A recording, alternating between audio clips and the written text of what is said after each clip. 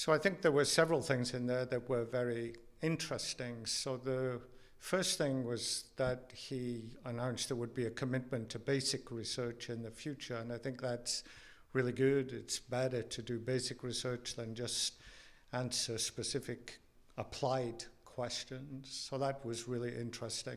And then he said that there would be more national laboratories set up, and I think that's also a really interesting initiative, that national laboratories will be set up to target particular problems. So I'll be interested to see how that develops. I think from my own personal view, it was really interesting to see that he said there were 3 areas in the country that would be the real high ground of science and technology in the future. So one was Beijing, Haikou.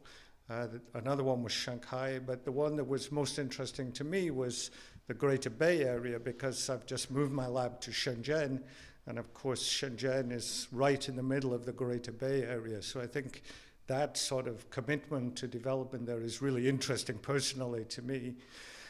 I think there were 2 other things that were really quite important in his speech. One was the commitment to globalization. So basically recognizing that science is a global endeavor and that China wants to play its part in that and have an open role in science into the future. So I think that was really nice to hear. And then the last thing was, no scientist in the world, if you ask them what they want, is going to say, what we really need is more bureaucracy.